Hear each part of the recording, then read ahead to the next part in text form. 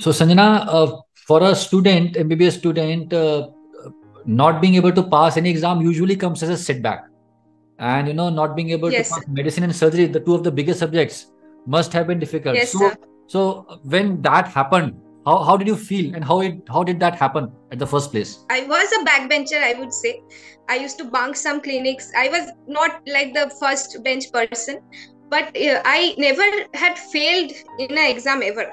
Like Hmm. in a semester or in a viva, I never failed. I used to pass always, like Hmm. anyhow.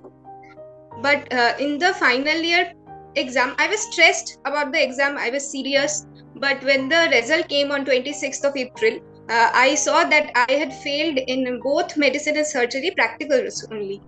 So that day was, I think, the worst day of my life. I thought I'll just barely pass or maybe make it through to internship, but failing was something I had never expected. We Hmm. always feared that we will fail, but we never really see it happen. Correct. But that was really hard for me and also to my parents also. They were really shocked. So I got my final prof results on 26th of April, and on 2nd May my friends were joining internship. Hmm. On that day I kind of thought that everyone has got a lot of work to do. I have nothing to do other than sit at home. Hmm. I'm going to use this 3 months like there's no tomorrow. Hmm. And I don't think I've studied more in my life than those 3 months preparing for the supply exams. I took those 3 months, like I have done my 100% in those 3 months, and in those 3 months I actually did my 4 final year subjects very well, medicine, surgery, because I had to appear for the supply also.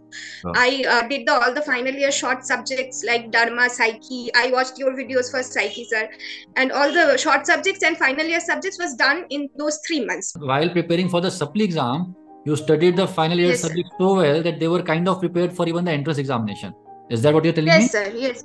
Yes, sir. That's very Because nice. I kind of realized that the questions they ask in the Viva, in Hmm. the Viva of the prof, they are similar to the MCQs that are getting asked in the INI-CET. So they are not two different things. You can do the same things. Very nice, very nice. I'm very happy to hear that. So I'm very glad to hear that, and also that part where you, while preparing for the supply examination, you completed the subject so well that you are good for entrance examination. And they say in English, na, when life give you lemons, make a lemonade. This is an Yes, example. exactly, sir. That's exactly what I did. So